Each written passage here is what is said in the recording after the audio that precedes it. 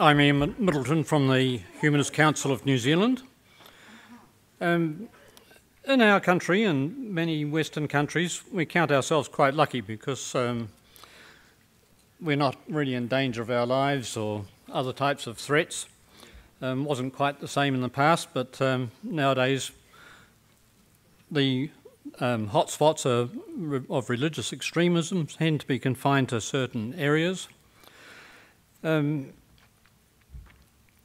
This disposition often makes them feel indifferent to the idea of proactive humanism. So many people in New Zealand and some of our Western countries just don't feel the need, the problems that other people in other parts of the world are feeling. So drawing from this experience and living and working as a humanist in Africa, Leo will show that irrational beliefs and violent fanaticism that rage in places across Africa have transnational roots and connections. Superstitions and dogmatic beliefs pose a serious threat to our common humanity. He contends that active involvement of all humanists, whether in New Zealand or in Papua New Guinea, is needed to eradicate irrational beliefs worldwide. Now, I first became aware of Leo something like 20 years ago when he first emailed me. Shortly before that, he'd actually founded his own humanist society in a country that didn't have one, and that takes some courage. Leo specialised in campaigning against and documenting the impacts of child witchcraft accusations. He holds a PhD from the Beirut International School of African Studies in Germany and has held leadership roles in the Nigerian humanist movement, Atheist Alliance International, and the Centre for Inquiry in Nigeria. In 2012, he was appointed as a research fellow of the James Randi Education Foundation, where he continues working towards the goal of responding to what he sees as the deleterious effects of superstition, advancing skepticism throughout Africa and around the world. In 2014, Leo was chosen as a laureate of the International Academy of Humanism, and in 2017 he received the Distinguished Services to Humanism Award from the IHEU. Leo says, most Africans cannot think freely or express their doubts openly because these religious have placed a huge price on free thinking and critical inquiry. Belief in demonic possession, faith healing, and the restorative power of holy water can have deadly consequences for believers and whole communities. Africa needs to adopt this cultural motto: dare to think, dare to doubt, dare to question. Leo, please.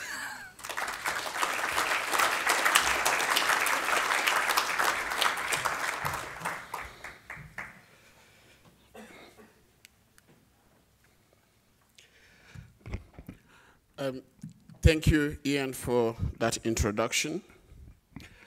Thank you, New Zealand Humanists, for inviting me to your country and for giving me the opportunity to address this meeting. Yes, let me thank especially Gillian and Ian Middleton for the care and hospitality you've extended to me and to my other colleagues who are from non-visa waiving countries. Because I noticed that there are two categories of humanists here. Humanists from visa waiving countries and humanists from non-visa waiving countries. Pardon me, I may mix it up because I don't know how it works. So thank you also for those frightening stories of earthquakes. We don't have earthquakes in Nigeria. Even I have not experienced a tremor. Yeah. And also from the scaring experience of walking across this swing bridge. In my country, bridges, they have pillars. They don't shake. So, not to talk of swinging, no.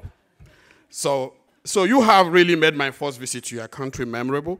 and I will forever be grateful. So thank you, New Zealand Humanists, for going an extra mile to ensure that I was issued with a visa. After my visa application was denied, I count myself lucky. Now, I have alluded to the visa experience in order to put this conversation in a proper perspective. And to stress a point, luck is a universal experience. Fortune smiles at everybody at some point, and in some respects, even the most unfortunate person.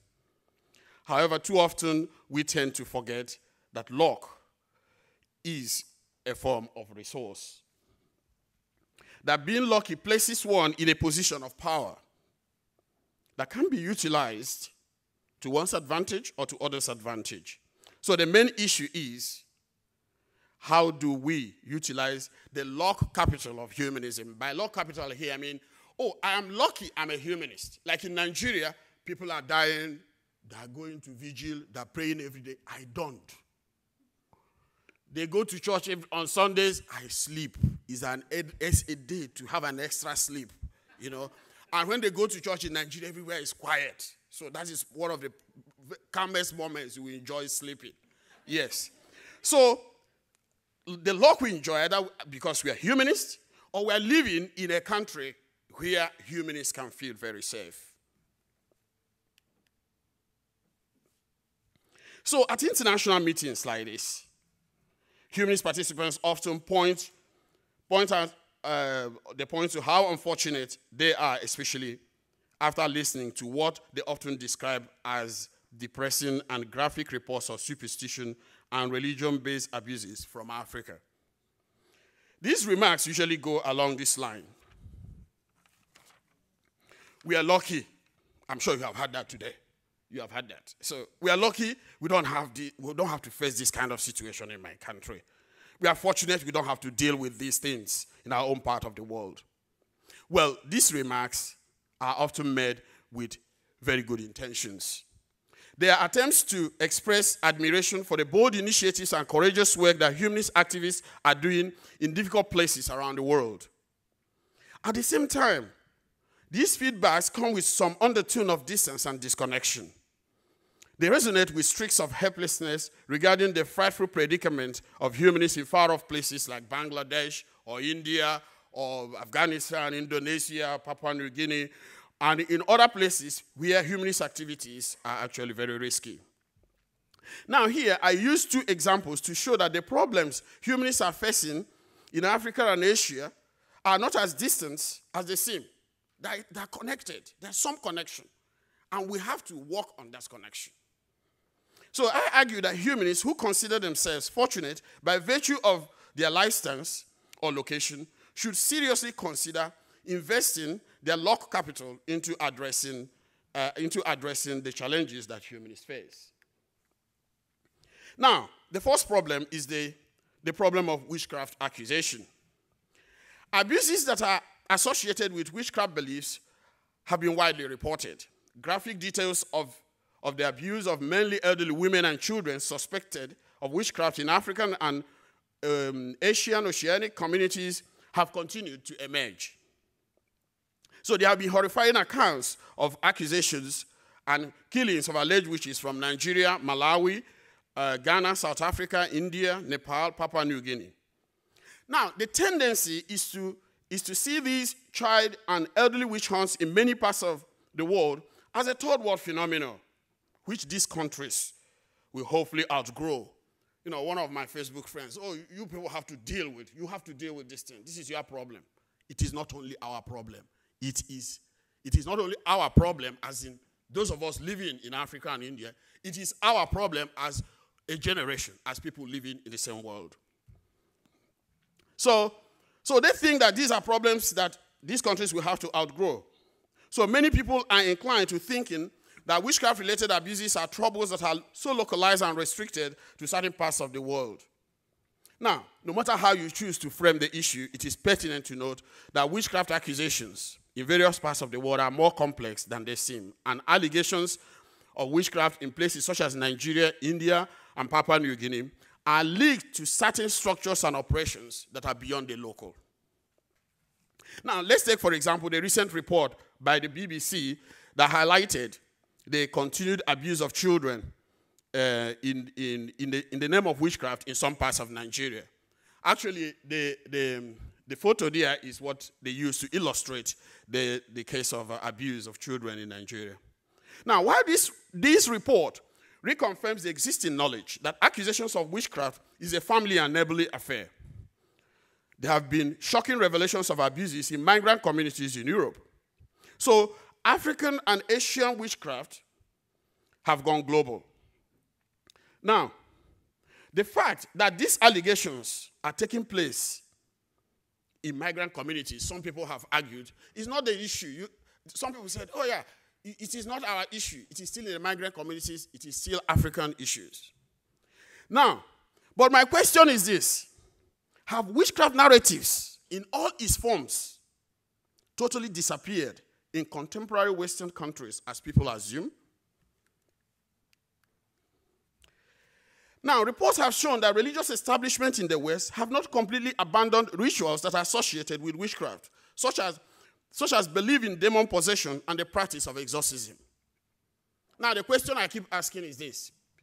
Now, they are doing exorcism. What are they exorcising? What is that? The Western church still actively promotes the idea that demons can possess human beings and that these demons can be expelled through prayers and rituals.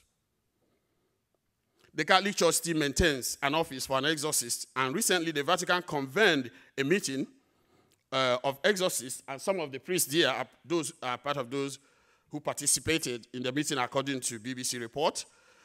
And this meeting was convened to address what they called pastoral emergency following an increasing demand for exorcism in Catholic communities. So there is a strong link between witch hunting and exorcism, and conventions such as this give credence and legitimacy to the process of witch persecution and witch finding in African countries. In fact, charismatic Catholic priests across Africa have been actively expelling demons and witches and other occult forces in the region.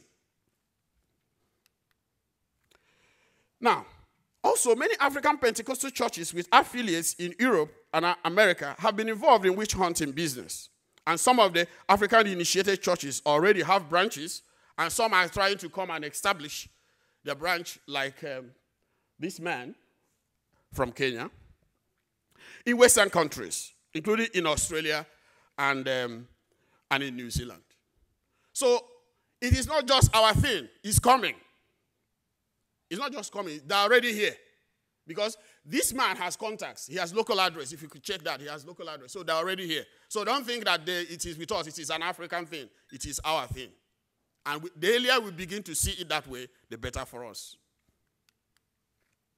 Now, in fact, the Indian counterparts are reaching out as well, providing astrological services to remove black magic, voodoo, and witchcraft. So how distant are we really from the reality of witchcraft accusation, witchcraft beliefs? Now, in fact, one of the Pentecostal church pastors visited Australia and New Zealand some years ago. He didn't come alone. He didn't come to look at the mountains, No. He came to visit churches. He came to establish the branches here in New Zealand. And these are witch-believing churches. Actually, we were able to mobilize, and we did some protests in Australia. And one of the people who attended the gathering in Australia, he wrote me and said that when he came to one of the gatherings in Australia, he said, I was told you people don't believe in witchcraft. Yeah, because we did this campaign and protest. So it is important that we begin to understand that this is this poses an international challenge. So reports have also noted the role of other actors, including state police and courts, human rights NGOs, and the UN agencies, the Amnesty International, in addressing the problem of witchcraft accusation in Africa and Asia. Yes, UN says they have been doing it, but I'm frustrated by what UN is doing. Because they are interested, UN agencies and UN workers are interested in their job. They're not interested in these issues. So they try to do some things that are not, they just try to come up with programs that they claim are addressing the problem, but they will not speak against witchcraft beliefs. I went to a UN meeting in Geneva and I was like, hey, yes, we are taking this campaign to the UN, and when we speak from there, the whole world will listen to us and we will get to the root of this problem. And UN officials, they came, they said, oh, they're not interested in thoughts, they're not interested in beliefs, they're interested in actions. I said, you are causing confusion, for goodness sake. What is this? What motivates action? Is it not belief? Why can't you talk about it? They don't want to talk about the belief because they don't want to offend the people. They don't want to do anything against their tradition and culture. You are now waiting for action. When they will cut off somebody's head and cut off the person, that's when they want to act.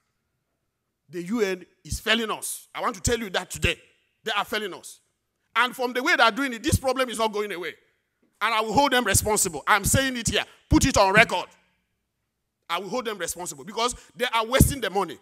They organize programs for witchcraft believers and tell them, oh, we don't want to offend you, because they don't want to be accused of racism. They don't want to be accused of neocolonialism. Now you want to be accused of endorsing witchcraft belief in a workshop that's supposed to dispel witchcraft beliefs. What kind of nonsense is that? Too often, these institutions lack the political will to address the problem of witchcraft accusation. Some of these establishments have witchcraft believers as their local contacts. Come on. Just tell me, how are you going to do, how are you going to win it? No way. Now, they have them as their local contacts, yes. And the organizations also do not take a categorical stand against witchcraft beliefs. They don't want to say witchcraft is superstition. No. They don't want to say there is no basis for such a belief. No. They are waiting for somebody to be shot, somebody to be the pour fuel or gasoline or somebody, get the person born. That's when they want to talk. So although accusations of witchcraft may be raging locally in African countries, there are global ramifications that should not be overlooked.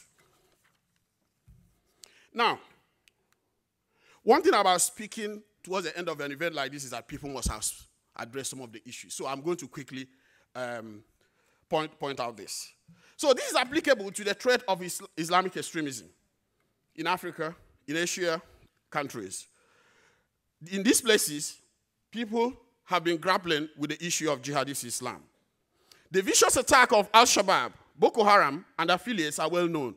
And these militants have waged a violent campaign that have led to much destruction and bloodshed.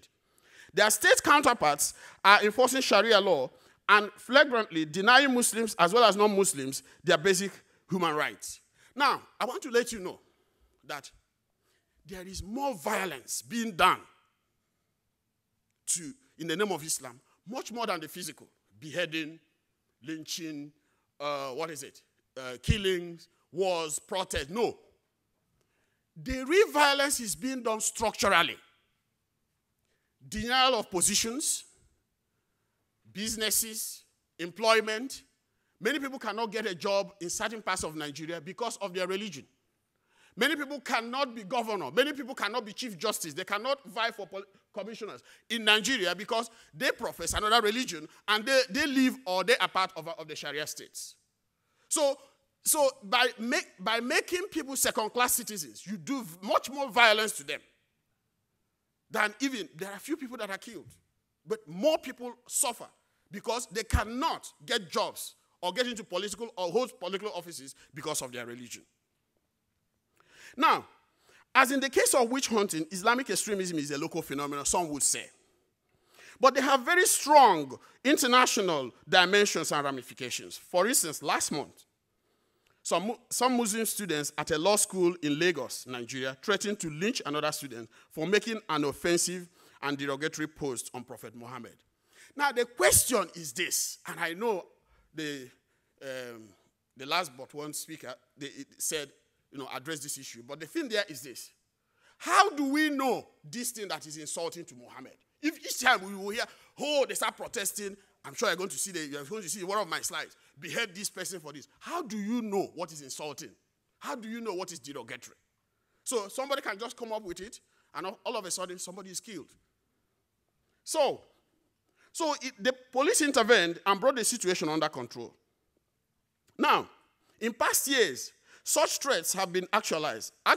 Accusations of blasphemy have led to violent eruptions. Those accused of desecrating the Quran or insulting Allah and Prophet Muhammad have been murdered, beheaded, and lynched. Now, I used to say this. Islam is a foreign religion in Nigeria. It's not our religion. And for Islam to thrive in Nigeria, their scholars criticized the traditional beliefs, and are still criticizing traditional beliefs. Nobody has beheaded them for blasphemy. Nobody has beheaded them for insulting the traditional gods and their prophets. Now, immediately they get into the majority, they now tell you, you don't criticize Islam. And if you criticize, they usually frame it as insult and they want you killed. No. You started the criticism. You gave it, they took it. Now is their turn to take it. They must. Now, what happens is that in many of these countries, like in Indonesia, Bangladesh, alleged blasphemers have been killed and imprisoned. Instead of charging killers and arsonists, Sharia state actors in Nigeria have prosecuted alleged blasphemers, exonerating those who killed, maimed, and violated basic human decencies in the name of Islam. Friends, these bureaucratic cave-ins are often indifferent to translocal pressures and interests. So it is not just all about what is going on in Nigeria. Sometimes there are interests beyond Nigeria, in Saudi Arabia, in Pakistan, in Sudan, and so many other places that are interested in what is going on. They are demonstrations of allegiance to the global jihadist networks that sometimes operate out of Western countries. Yes, they don't operate out of Nigeria. They operate sometimes out of here. And how do they operate? As international NGOs, as human rights organizations, as foundations, as charities, jihadist establishments in Western nations actively campaign to force Islamic privilege on the world. They set up Quranic indoctrination centers. They provide scholarship to indigent Muslims and imams. They give them free air ticket to Saudi Arabia for pilgrimages and to other places. They fund the construction of mosques and schools in Ghana, Nigeria, and Gambia. When I used to go to Gambia for IHU work, I traveled around. They told me that a particular foundation was constructing one mosque each on each school compound. And you know what happened? The mosque looked more magnificent than the classrooms. I mean, the windows, everything. But the classrooms, some of them, they don't have windows. Some of them, they don't have doors and all that. They don't have facilities, learning facilities in the classroom. But the mosque, well painted.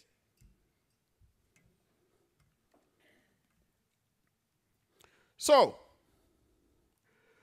the jihadist interest groups use states such as Pakistan, Nigeria, Sudan, and a block of states such as OIC as fronts to sponsor resolutions that criminalize the criticism of religion or so-called Islamophobia. Although humanists may be living in risky and dangerous situations in their various countries, there are international aspects and mechanisms that could be explored and used to address this situation. However, there are concerns regarding these initiatives, even from humanists. Now, humanists in certain parts of the world question the ability to influence the situation in some of these countries. After the parliamentary function, somebody came to me, do you think there's anything New Zealand could do to influence the situation in Indonesia? I said, yes. I didn't want us to start debating or start arguing. Yes. And I mean it. It's only that will New Zealand do that? Especially the politicians, when they think their interests, there's no immediate threat to their own interests, or their citizens are not involved. That is another question. So many humanists are worried that such interventions would not be effective or could even make the situation worse. Others are actually opposed to all international solidarity initiatives, lest they be accused of racism, imperialism, or neocolonialism. By the way, some years ago, a Ghanaian said to me, after I raised the concerns regarding witchcraft persecution in their country, is your country Nigeria not the capital of African witchcraft? Just look at your Nollywood films that they produce. It is all about witchcraft. Yes. Now, some European humanists have expressly opposed the idea of secular countries acting to protect humanists at risk in various countries. And one of them said this to me. So he said, you know, this invites accusations of imperialism and suggestions of lack of cultural sensitivities. Any intrusion by myself as a white person will be met with the same answer: white ignorance, bigotry, supremacy, imperialism, colonialism, Italia. Not everybody. You cannot say because some people said it, you now generalize and you say you cannot act. Actually, the guy posted this in reaction to the statement I made at the parliament. And I've been very kind to him because we've been very friendly all the while. So I've been very kind to him. Yes, people make such accusations. But will you, because of that, say you are not going to campaign on behalf of people who could be killed or who could be killed, let's say in Saudi Arabia or in Mauritania, because you'll be accused of imperialism? Then you are not convinced of what you stand for. You are not committed at all. Sorry. And if you think you'll be accused, then keep quiet and go away. Stop posting this on my wall. Yes. I need those who want to work with me. Those who think we could make some difference.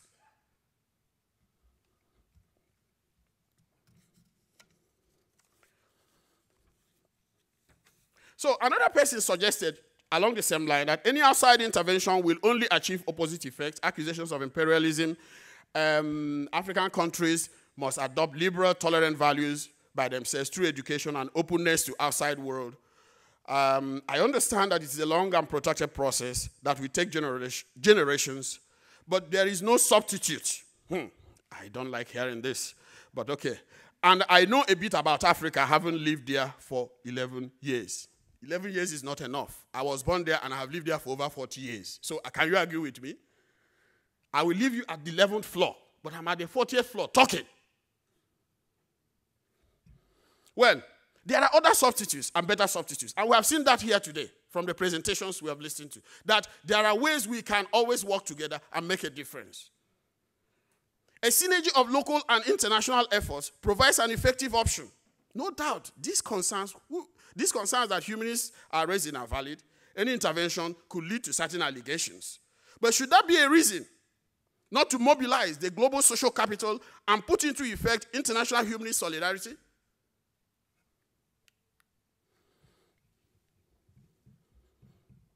Now, accusations of racism and imperialism are usually made by those who have vested interest in the status quo and are opposed to any positive and progressive change. Now, the forces of witch hunting, forces of fanaticism, forces of homophobia have well-lubricated international networks that are mobilized and used to prosecute or to organize riots, to trigger violent clashes, to protest the cartooning of Prophet Muhammad or the burning of the Quran and other religious offenses. Now look, they will do a cartoon in Denmark. They will be killing people, protesting in the streets of Nigeria. Why? They will do a cartoon or burn Quran, let's say in the US, people will be rioting in Afghanistan. Why? Is Afghanistan the same? Are they in the same country? No. They're not even in the same region. So if fanatics have their own international network, humanists you don't want to have, I'm sorry, I will not be part of that. Because we need international network of humanists to counter the international network of fanatics. And I'm here. Convince me otherwise. I'm here. Tell me why we should keep quiet and allow people to burn and kill people in Nigeria for Quran burnt in the US or for cartoon published in Denmark, and you are telling me people should stay in their countries, handle your problems. They're not handling their problems. Problem in one country is leading to conflict in another country. And you think that we should not come with a network to address this? Tell me that again. So they have this, they mobilize these resources. So should humanists stand by and allow religious and superstitious extremists to wreck and ravage the world? Shouldn't humanists synergize and make concerted efforts to resist these dark and destructive visions of fanatics? Now, at the parliamentary function in Wellington, the New Zealand MP Grant Robertson made it clear that humanist values were urgently needed in the world today. He said it. He noted that humanist ideas will provide an effective guide in combating global religious extremism and in realizing a more tolerant and compassionate world. His declaration was a bold statement that rarely comes out from politicians, or we rarely hear from politicians. Yes, I was inspired by his statement. It was short, but it was very inspiring. That is a call to duty. That is a call to action. If politicians with all the sensibilities they want to respect and manipulate could make that statement, what about ordinary humanists? So humanists should answer this call to duty and action, because humanist promises can only come into fruition if the law capital of humanism is adequately harnessed and effectively deployed around the globe. And who will do it? All these people, behead those who insult Islam. Are they the people who do it? You will do it. We will do it. As far as I am concerned. So humanists who deem themselves fortunate by virtue of their life stance or the country where they reside should rise to the occasion and use their law capital to benefit humanists, humanism, and humanity. Thank you.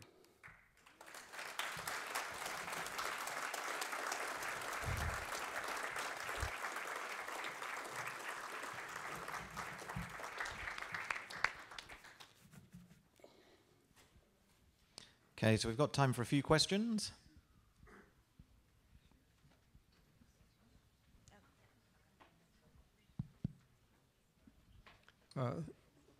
Thanks, Leo. You mentioned Islamophobia once. Could you give us your opinion of the concept of Islamophobia?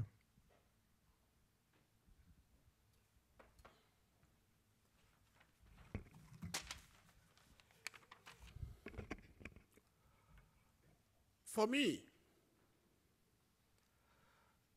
Islamophobia doesn't make sense. It doesn't make sense to me at all. If you watch, if I'm wrong, you correct me. The notion of Islamophobia is recent. I never had that maybe in the 80s or something and all my readings. It is a tool to shut down debate, critical analysis of Islamic beliefs. Is another kind of blasphemy, you know, but coming with another name. And I used to tell them in Nigeria, because, like people said, I operate from, that's my own base is Nigeria, Africa, like that. I used to tell them, our problem is not Islamophobia, but Islam-based phobia. Who are those killing blasphemers in the north? The Islamophobes? No.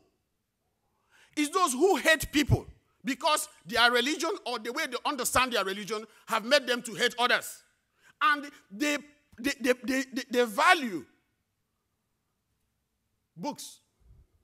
They value marks made on papers or artwork or whatever we call artwork. They value that more than human life. Now, when you speak out against that, they said you are an Islamophobe or they accuse you of Islamophobia. For me, it doesn't make sense. They need to really redefine and get that, we quote the concept of Islamophobia, they situate it in a way that I can understand. For me, it is an instrument to shut down the criticism of Islam and Islamic beliefs and practices. And as long as it is used in that context, for me, it is antithetical to both intellectual, moral, cultural progress. It's antithetical even to the process of reforming Islam, getting rid of, in quote, mistaken notions embedded in Islamic traditions and teachings. That's my position.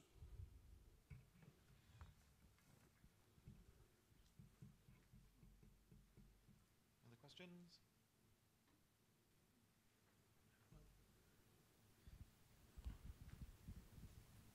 Thank you for your speech. I also feel the immediacy of your situation.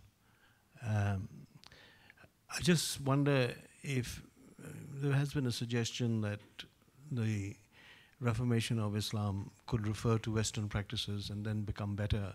You know, that's a kind of imperial arrogance. We cannot do that. But can I ask you, do you believe that within Islam, principles are there, such as fiqh, which challenges the immutable reading of Salafist Islam?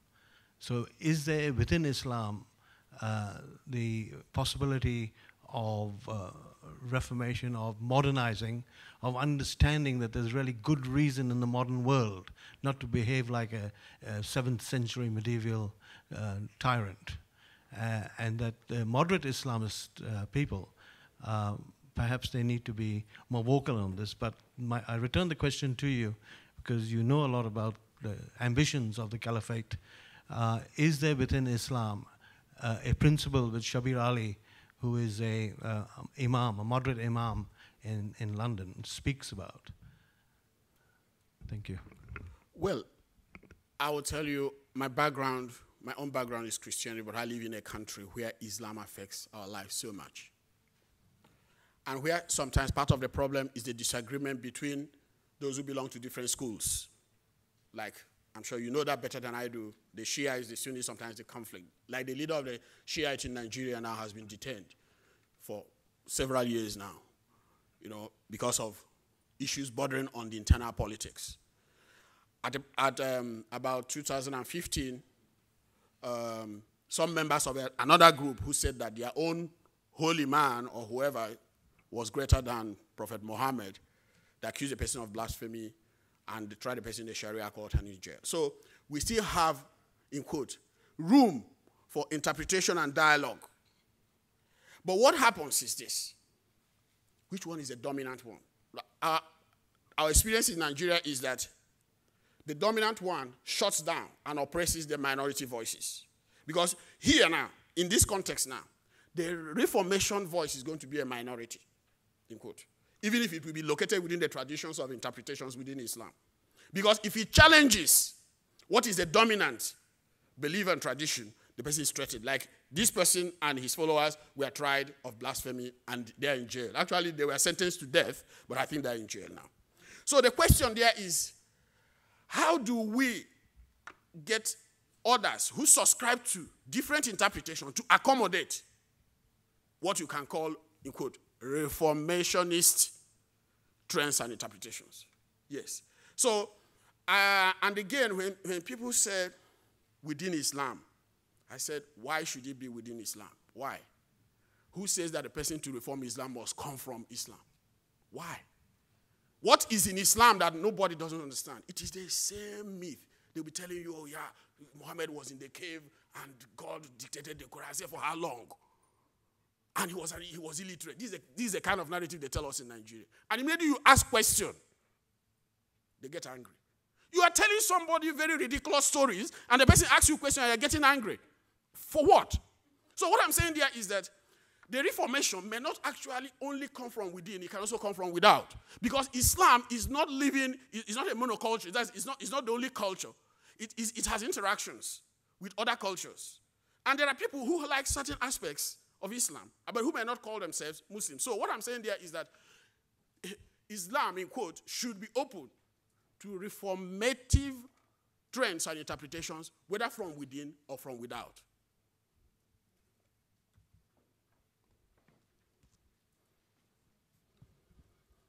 What I'm saying is, as humanists, in the play, Camus writes that what we learn in times of pestilence is that there's more to admire in men than not to admire. And I think that I don't believe this hysterical voice of Islam that is infantile. It's the childhood, the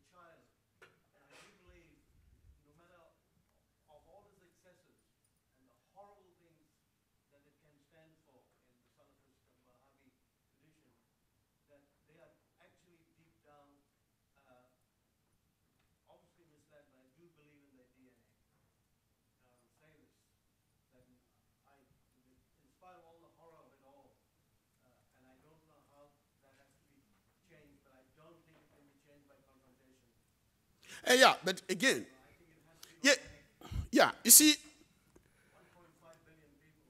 yeah, oh no, well, you see, when you get to these statistics, I get worried because are you counting the terrorists and all these people who are they part of them? Yes, sir. The surveys have been pointed out that there's about 75 million who are bad.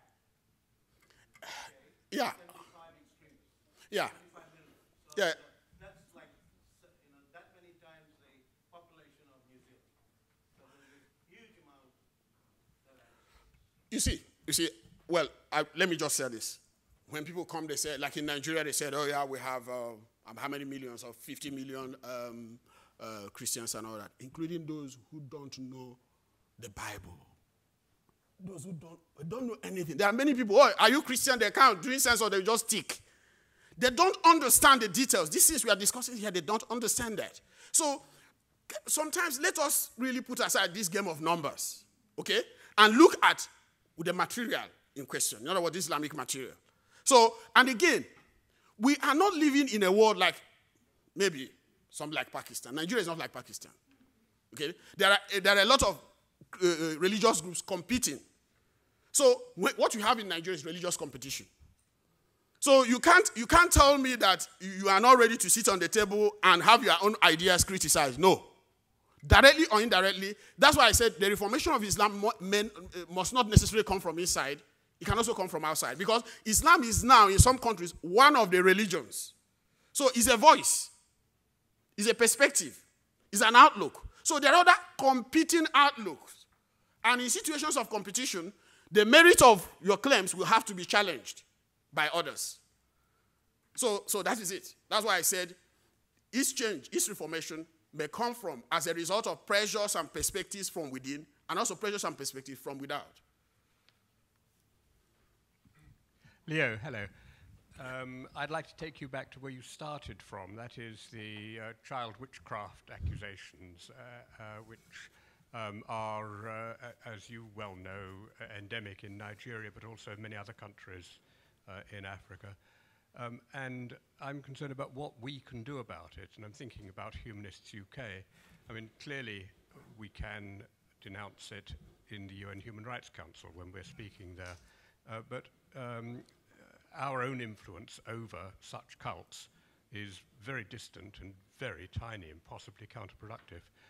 Is there any degree to which the mainstream churches, say the Church of England, are complicit in any of this, or in ignoring it, in failing to do what they could do, because they would have greater influence? Okay, I'll really start with the last one. Now, I want to tell you, to the best of my knowledge, the Pope in Rome, he doesn't know what many priests are doing in villages in Nigeria. He doesn't know. Even the bishops, the local bishops, they don't know. So that is why sometimes when you talk about the Anglican, you know, as a communion, what they could do. Yeah, they have a power sometimes to make pronouncements. But to what extent will that be effective? That is it. And again, the church institution, the religious institutions, they are inherently ambiguous and contradictory. They contradict themselves. Let me give you just this example. We appeared before a commission of inquiry in Nigeria on witchcraft accusation, and a priest came. So in the course of the cross-examination, they asked this Catholic priest, do you believe in witchcraft? He said, as an individual, no. As a church, yes. Where do you place that? Where do you place it? So that is it. So definitely we should find a way to keep bringing this issue up so that they could be making pronouncements that could help us, or at least minimize the problem. But as an institution, they are part of the problem, because they can't do away without recognizing the supernatural and supernatural role of evil forces and demonic forces, like I said. Then at the UN, what can we do? We keep raising. Let's keep raising the issue so that let's keep it. Is it on the front burner? So that organizations will know that this is still a problem that needs to be addressed because they have not been addressed properly. Yeah. Okay, thank you so much.